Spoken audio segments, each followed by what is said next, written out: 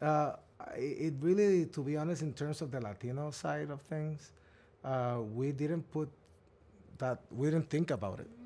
We really were like, yeah, this is what we would have done. This is what things do we connect? Oh, Sábado Gigante, of course. María del Barrio, yes. Chapulín, of course. It just came naturally. We never were like, okay, so how are we going to make this scene Latino? I heard that you have all the cast members on your shirt today. Can you Yes. talk a little bit about that? So, our friends from Millennial Loteria designed some cards for their game, Oh, wow. inspired on our amazing and beautiful cast. And given the fact that our cast are being heroes right now, uh, fighting for better job pays and conditions, Yeah. I wanted to wear them. So I know they're sad that they cannot be here, but they understand that what they're doing is important for the future generations, and they have my full support. So the least I could do was bring them with me. Yeah. So I know they're here in spirit. And what has that been like being on this press tour, having to promote it on your own? What have been some of the challenges, some of the excitement? Because I know you've been very accessible to fans, even at the screening. Yeah, I mean, I love it, and uh, it's part of what you have to do. But at the same time, I love what I do. I love talking about what I love, and I also enjoy a lot having conversations with people. I think, yeah, as exhausting as it might be, because it's a lot for one person to do. With the cast, you can like distribute it, and um, I connecting with fans and having experiences with people from other cultures or other countries definitely fuels the energy because I'm learning a lot. I learn a lot when I talk to people. I get reassurance. I get empowered. So any depletion of energy caused to poor nights of sleep and constant travel are immediately replenished when interacting with beautiful people. Oh, I love that. We're able to kind of take that from the fans Of and course, have that exchange of energy, synergy. yeah, like if words have power and power is energy, exchanges with beautiful people and interesting conversations is another way of soaking in the sun. Yeah. And I heard also online that you had originally wanted to pitch a Bane origin Yeah. story, and then they were saying, "How about we Yeah. have this movie, Blue Beetle. We think you'd be great for it." What was it like for you mentally? Having to pivot from wanting to tell a supervillain origin story to this, coming of age superhero one. Well, I mean, of course, I had no idea they were working on something like Blue Beetle. And when they tell you you're meeting with DC, you want to go, when they're calling you up to bat, you want to hit a home run. And so I was like super prepared. I think this is a great idea, right? Coming out of the success of a film like The Joker and understanding like all these other characters that might have so many things to explore. I wanted to pitch that Bane idea, but Matt Reeves has that Batman universe, and back then, no, I didn't know, and I don't know if anybody knew that there were gonna be like 3 regime changes. So they came in and it's like, yeah, that's a great idea, but we got this project here, and it's Blue Beetle. And I knew a little bit about Blue Beetle. I knew that Jaime Reyes was in it, and and my first reaction was like I didn't want to brown wash something, that already existed. It's okay if there's like familiarities with certain things, but I didn't want to be the person that that my Latinidad had to conform to somebody else's expectations of Latinidad. Like I wanted to be able to be free, and I wanted the actors that I hired that are Latino to be authentically themselves. So when I said that, they were like, "Oh no, don't worry. Like our writer is Gareth Alcocer. He's a Mexican from Querétaro, and just read the script. Let me know what you think." And when I read the script, I could see that the person who wrote it not only is Latino, but he wrote characters that he knows. And they were so relatable because we realized that even though we're both from different countries, we're so similar. Yeah. Our families are so similar. The music, the TV shows, we grew up exactly the same, just in different countries. And we were like, oh my gosh, this is special. Because not only Mexicans are going to connect, but I think all of Latinos are going to connect. And consequentially, other peoples that are not Latino are also going to connect if they're open and curious. And can you talk a little bit more about what those conversations were like between you and the writer? Because I love that two of the biggest things that stood out to me was there's no damsels in distress. The women are in this movie fighting as well. And then also, like you were saying, just the way that you found a way to blend all of these Latino cultures within this story while still centering a Mexican family, which I thought was brilliant. So I wanted to know, what conversations went about in terms of being like, hey, like I see your script, here's how I think we can visually, bring this to life. It really, to be honest, in terms of the Latino side of things, we didn't think about it. We really were like, yeah, this is what we would have done. This is what things do we connect? Oh, Sábado Gigante, of course. María del Barrio, yes. Chapulín, of course. It just came naturally. We never were like, okay, so how are we going to make this scene Latino? No, not at all. We cannot hide who we are, and if we have the opportunity to tell our collective experiences, because we are Latino, they're gonna come out Latino. Yeah. So, and there's so much more things that we have in common than not. That being able to embrace them and also live in the specificities of certain things that might only happen in Mexico, but maybe it happens in Puerto Rico, but differently, right? So being able to keep the family authentically Mexican, but also understanding that certain things, although they use different language or they eat a different food, they still chew with the mouth and they still mean the same thing, right? So being able to hone into that, I think brought in the universality of it. And you had another question. Yeah, I like the way that you portrayed the woman in The the woman. film, where there were 100%. Nana was out there with a gun too. Yeah.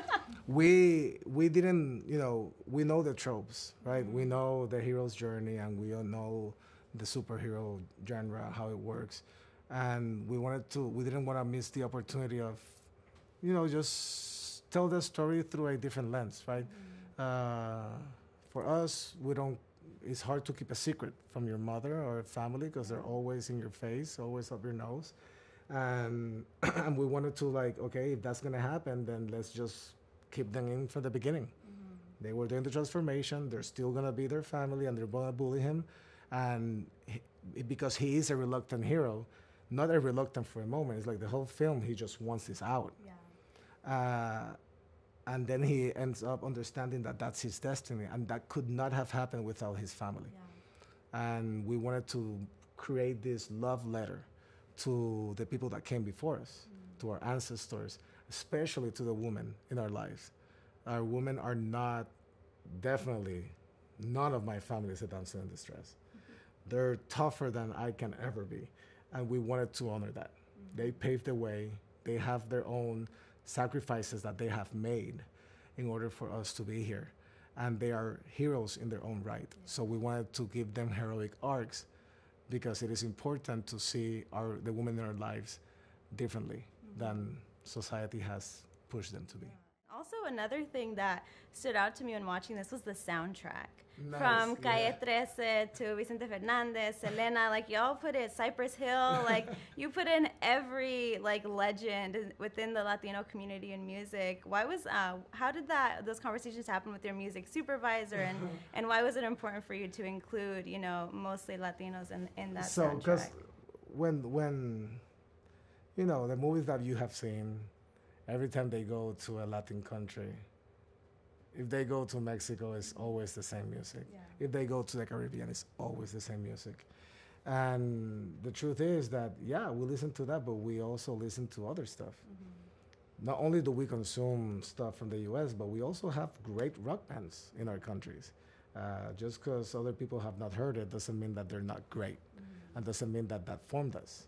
So the same way that I've been introduced to other music from the US without any complaints, I wanted to introduce the world to the music that I grew up with, hoping they don't complain about it either.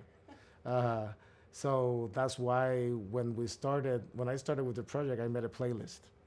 And I was like, okay, so what are the songs that each of my family members would have on their phones? So I went in and I did this huge playlist, and then we started like trimming down. Gareth had written some songs already into the script from his childhood. And then when I came in, I'm like, okay, that's good, but you've heard this song before. You're like, yeah, of course. I'm like, well, let's use that, right? Because your specificity, I want it, but that maybe that's not what anybody, people outside, Mexico have heard. But Soda Stereo, right? Yeah, of course. Why don't we use it? Calle 13. Yeah, of course. Why don't we use it? Los Psychos, and so on and so forth. So we were like, okay, this is something that I can listen to. Like, it speaks to my experience growing up as a Latino kid too. And I love that you also mixed in Ted Cord's story into this. We see his lair, we see them using some of his gadgets. What were some of the elements of his from the past that you were like, we have to include this, we have to bring this in, because I want to also honor, that legacy. So yeah, we definitely, Gareth is the writer. He's so knowledgeable on everything Ted Cord and everything Jaime Reyes and Dan Garrett. Like, he's a true fan of all of this, and he wanted Ted Cord to be as a strong character in the film without him being in the film. And we wanted to set him up, of course, for something in the future if possible. But one of the things that we really wanted to play with, especially that was on the script, but have fun with it, was the bug ship. We wanted to fly the bug ship, right? Not just see it, but we also wanted to give the bug ship a personality. Like, when you look at the bug ship's face, it almost feels like a puppy smiling. Yeah, it does. But then, because we decided, I have a puppy, and we kind of like, she was like, super cute. So we were like, oh, what if the bug ship looks cute? But then when you go beast mode, it goes crazy, but it's attacking people with a smile. Because that's my puppy running at me, right? I was like, how can we have fun with that? And I was like, okay, that's awesome. But the other part that the writer really wanted to use is, because he finds it so absurd, is the trapeze that comes from the bug ship. And that for me was super special, just being able, for him also, be able to see something he grew up loving manifested in the screen and having fun with it. It made it very special. And there's other stuff that we made up, right, from Ted Cord. But I think the bug ship is the most iconic one, and that scene with Monday Crew is just exciting. It's perfect. It's perfect. And you yourself as a director have had to deal with a lot of opposition. Had Resilience, you had Charm City Kings that had some hurdles with COVID. Now you have this film, hurdles with the ongoing strike. For you yourself, how has gone through this opposition that is both of these situations out of your control? How has that helped you grow as an artist, and essentially how did you take some of those oppositions and apply them when creating this? Well, I guess the natural reaction, of course, is resistance, right? Like, there's a resistance that comes with it, and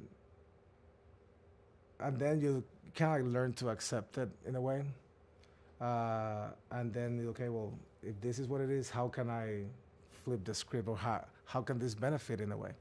What can we do?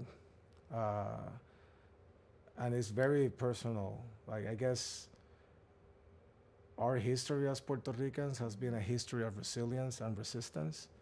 And I think it came manifested big time after the hurricane, when we were left to die by the local government and the U.S. government. And our resilience was what made us survive. We figured out that if nobody's gonna come save us, like we were told we're gonna have to save ourselves. And with the power of community and with our families, and protect each other. And that's how we were able to overcome. So I think that was to the point that in 2019, we came together as a people and we got rid of a corrupt governor. something unheard of in our culture. So that for me was like a real wake up call as to what we're capable of doing when we find the strength within ourselves and within the people around us. And with Charm City Kings, it was no different. Of course, there were plans of going worldwide, I mean nationwide, under Sony Picture Classic. The pandemic hit, and then we ended up on streaming. Um, Out of our control, Yeah. not what we planned, but at the end of the day, something great came after it. And I guess as a relentless optimist that I think I like to be, even with everything that, all the curveballs that are thrown at us, um, now with the strike, it's very hard for me to get upset about it. One, like I said, like the initial reaction is like, well, of course, it always happens. That's kind of like the first reaction.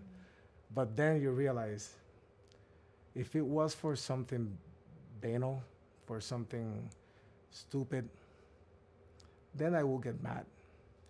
But the truth is that our writers and actors are fighting for something 100% legit. And they are in the right side of history. And sure, the timing was off. Why didn't it happen a month later so that we can have our moment? But at the same time, I'm like, if it happened today, it's because it had to happen today. And my hope is that our actors are treated fairly, our writers are treated fairly, that they're being compensated accordingly to their work. And if that happens, then that guarantees us a more years of amazing stories to be told. And I think that that helps me navigate these times because of course they want to be here. That's why I brought them in my shirt, you know? And I'm here representing them. And they did this with so much love and compassion and power and empowerment that I just hope like, you know, the audiences are able to see that and are able to support them. Not just because this movie, because of what they can bring and what we can bring to the table. So hopefully people go watch the movie because it is a good movie and our cast killed it and they're gonna fall in love with them. And that will only probably ensure to see more of them in the future. And that's why we have to support them.